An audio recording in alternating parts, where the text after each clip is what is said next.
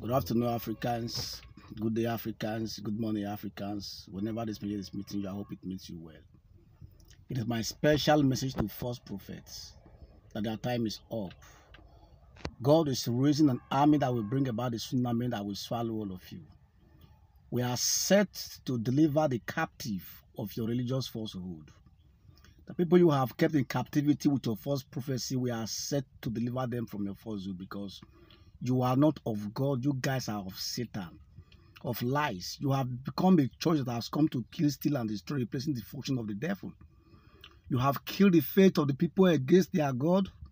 You have stolen from them with raising of false seed that are not true. You have at the same time destroyed all they ever would have believed about their living God. And you blame the devil for all these acts. Your time is up.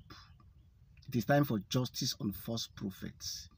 You threatened Prophet X of South Africa that you will deal with him, you will arrest him. We are bringing him live to Nigeria, the first place to visit.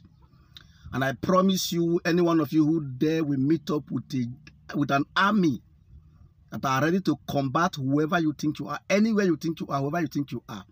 If you think you have capacity, you just make a try. And you will be so ashamed of what you will see. It is time for you to give your false prophecies up, because God's army is rising. We are standing up for Jesus because we are the army of the Lord. You can't stop us. It is our faith, we must defend it. If it is a thing that it is only your faith, we say, let's leave you alone, be doing what you are doing. But as long as it is Christianity, all the false churches and the false doctrines and the false prophet, be at watch. If you don't repent, you will see that those that will bring your shame are ready. Thank you.